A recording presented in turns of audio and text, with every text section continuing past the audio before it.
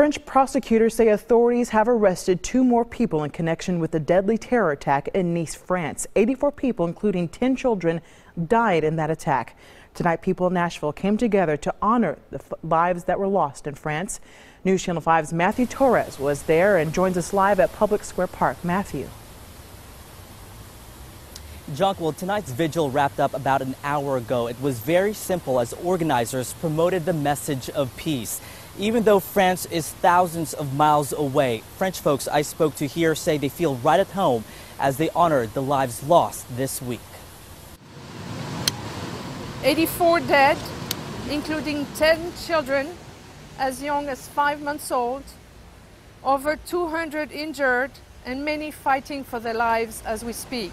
It doesn't take any language. News from France were horrific. To understand that terror has once again inflicted pain this week. My thoughts and prayers are with the immediate families of the victims.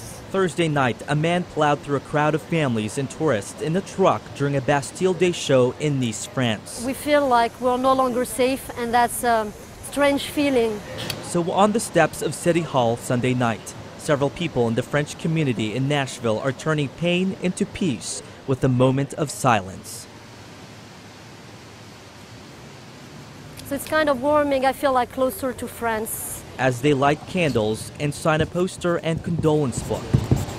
Mayor Megan Barry was also there to show her support. Let's unite our prayers for the people of Turkey and all the victims of violence and terrorism around the world. Thursday's massacre would make it the 3rd terror attack in France in less than 2 years. I think we don't even have time, to go over all these tragedies. They are coming so fast, one after the other. Samira Berkoki is a teacher outside of Paris and is in town for a study program when she learned about the news. I was really moved, didn't really understand.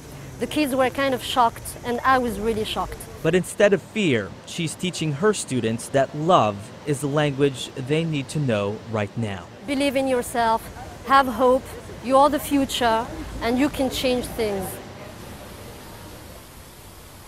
At least 2 Americans were killed in the attack. That condolence book you heard about in the story will eventually be sent to the mayor of Nice. Reporting live in downtown tonight, I'm Matthew Torres, News Channel 5.